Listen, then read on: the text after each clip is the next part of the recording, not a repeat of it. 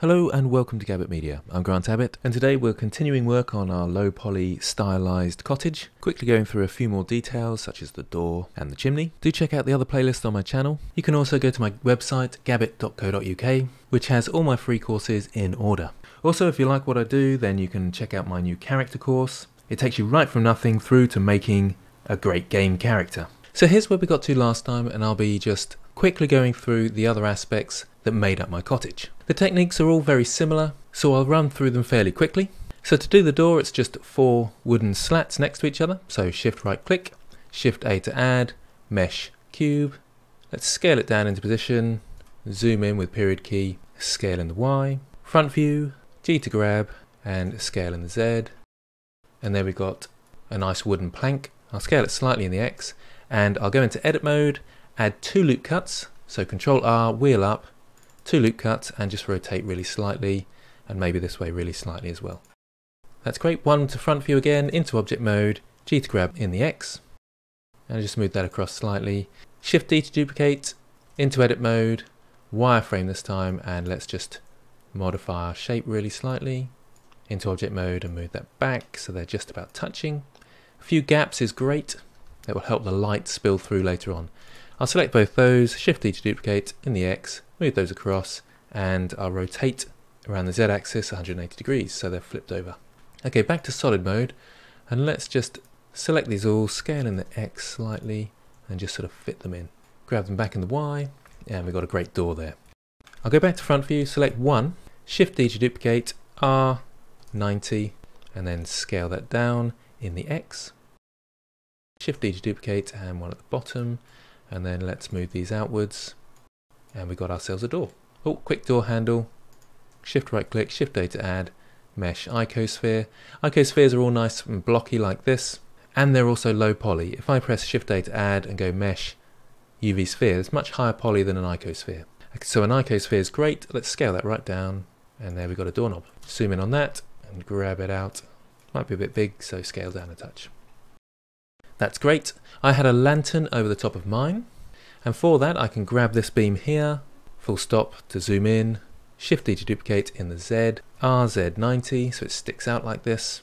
Just come around a bit and see how that's looking. Scale in the Y, and maybe just scale it down just a touch, about there, and shift D in the Z, RX45 minus by the looks of things, and I'll make this one a bit smaller and just intersect the other one, and that will work nicely. You can always rotate by the X if you need to, or scale ZZ if you need to scale it up in the local Z axis. Okay, that's ready for the lantern to go on.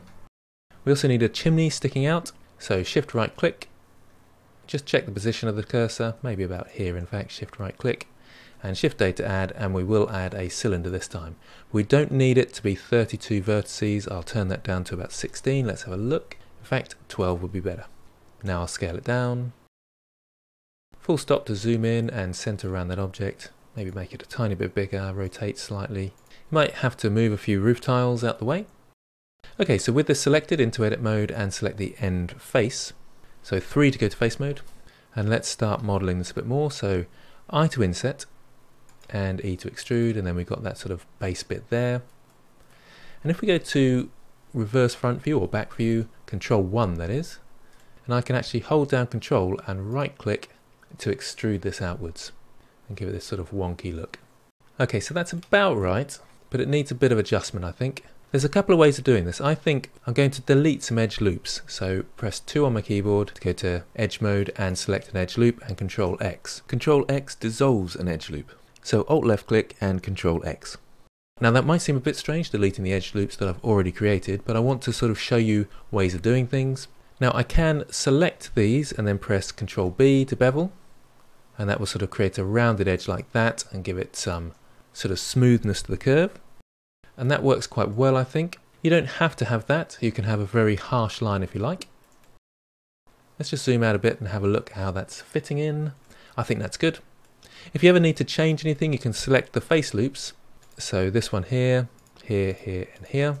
And I'm holding down Alt with an edge that's going across the face loop that I want. So let's select this one here as well. So Shift, Alt, and left click on one of these edges going down, and you can see I can select face loops. Of course I'm in face mode for that to happen.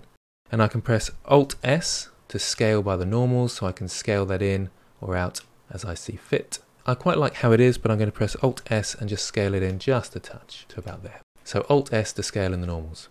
Let's select that top face now, and E to extrude, and then S to scale. So it comes outwards, E to extrude up, E to extrude, S to scale inwards, and just press G then Z to move that up, and E to extrude, and I want these all to join in the center. If I press scale 0, they'll all come into the center, but before I do that, I want to use the auto merge here. So if I press this now and press scale 0, they'll merge together in the center there, and we'll have one vertex. So if I go to vertex mode and click on that, I've got one vertex at the end there, which is what I want. Okay, so there's a pipe. I'll model the lantern now. So shift right click around about here, shift A to add mesh, and then cube.